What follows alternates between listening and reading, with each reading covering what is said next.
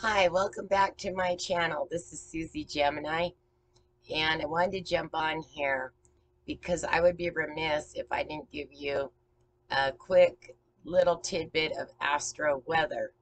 Now, it's pretty early here. I haven't showered.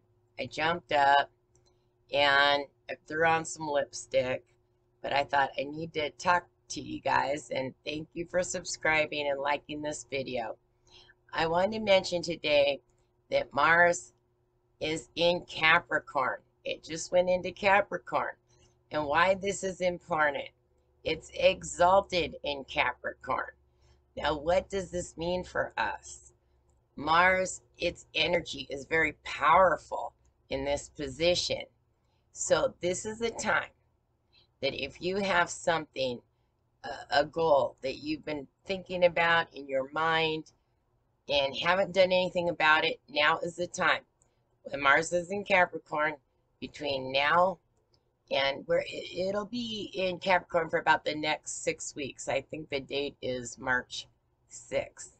Another thing I want to warn everybody about, you may go to work today uh, and find that some people that tend to be on more of the lazy side, and no judgment, I can be very lazy. In fact, today I'm feeling I have Mars in Cancer in my chart. Not that Cancers are lazy, but with that opposition in Capricorn and Cancer, this energy has a tendency to make me do the opposite of what I'm telling you guys to do. So you may go to work and there'll be a couple people there, coworkers, that might not be getting work done, and it's going to make you upset because Mars, think about what that is. That's the soldier energy. And so while you're busting your butt, you're getting pretty peeved that others aren't. So be careful with that. But with anything, this type of energy is great for people. Say you want to start running marathons this summer. Now's the time to do your training, not just talk about it, do your training. So I apologize how I look today, and I just had to jump on, and I'm going to draw today from Backyard Blessings. I'm sitting away pretty far from my computer. And the reason I did Backyard Blessings is I thought this would be just a quick energy to see how we're going to start with this Mars and Capricorn energy and any guidance we may need.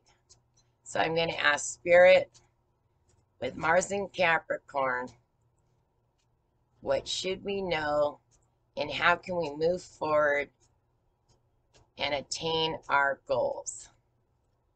And I want to thank everybody for being here. I know this video is sort of rushed, but again, I thought, oh, and also check out which house Mars is transiting, because that house is where you're really going to feel the energy. Oh, okay. Miracles. May you always believe in the impossible and imagine the magical. Miracles are all around you. And look what beautiful animal we got. The hummingbird. Hummingbirds. They're speedy. That's, I'm going to say, Mars energy. Whatever you've been wanting to do, maybe take that yoga class or write that book. Do it with Mars in Capricorn exalted. This is the time. Thank you for liking the video and subscribing, and welcome to anybody who's new. Love you guys, and that's it. Have a good day.